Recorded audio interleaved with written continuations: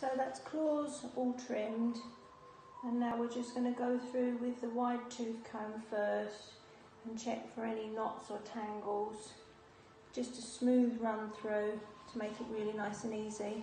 And then we go through with a molting comb, which will actually take a lot more of the shedding hair out, but it would be too tough to do that straight away, and it's a bit like somebody pulling your pigtail.